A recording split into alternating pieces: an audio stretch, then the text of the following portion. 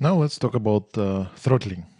What this does is, in many cases, if you have, let's say you have a mailing program and it's a mass mailer that sends a lot of messages at the same time, sitting on your local computer and sending through this server, for example, or on your local network and sending through this server, then your bottleneck, usually most of the time, your bottleneck is your outgoing connection speed. If you're sitting, for example, on a residential area ISP provider, then your speed of connection is going to be most of the time about 1 megabit per second outgoing. Now I'm talking about, just pay attention here because I'm talking about outgoing. I'm talking about you connecting from your server to somebody else. Right? The speed of that, connecting from you to somebody else, not from somebody else to you, because most of the ISPs, they advertise like we give you 16 megabit per second, right? But that's from internet to you. But from you to internet is usually 1 megabit. Unless you have a corporate internet connection, you will have about 1 megabit or even less speed of connection. Now, this is going to be your bottleneck.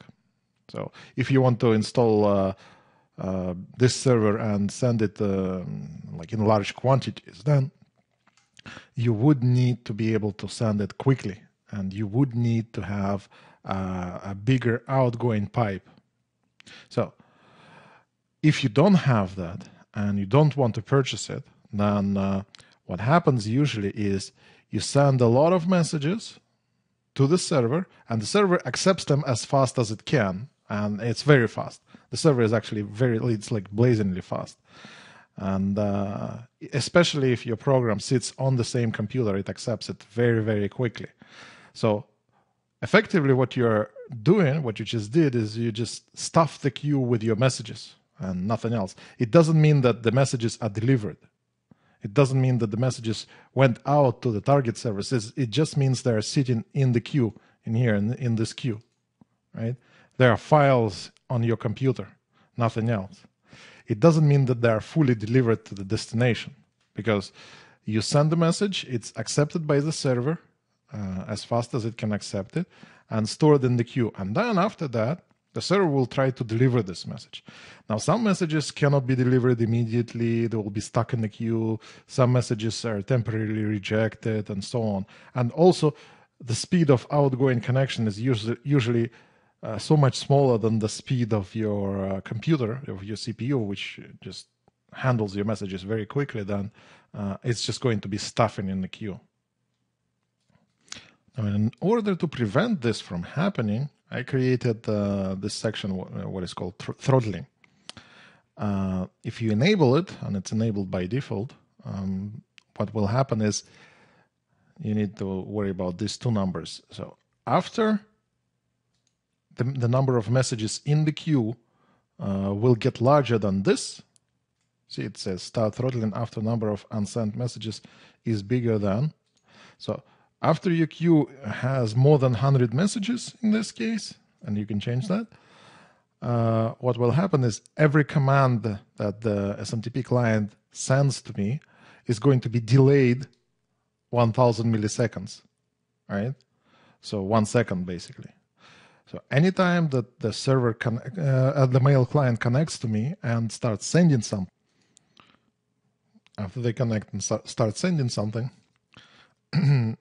if you send more than 100 messages and they're just sitting in the queue idly without being delivered, then it's going to start delaying your incoming connection by a second every time, until the number of messages in the queue gets lower than 100. And then it starts sending normal speed.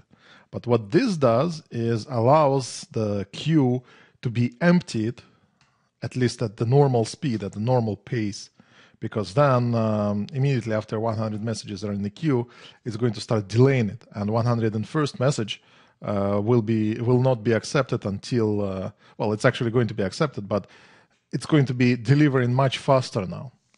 So it's going to equalize the speed of sending with the speed of receiving. And that way, you actually have your natural speed of sending. And you can see that it's impossible to send it any faster than this because of your outgoing connection speed. Unless you have DC24 pipe, fiber optic or dark fiber pipe directly coming to your computer, it's not possible to send any faster than this. So that's what the throttling does for you. And it's very useful. You should leave it enabled because it doesn't kick in unless you have a lot of messages in the queue. And you can adjust it, of course, but 100 is a good number.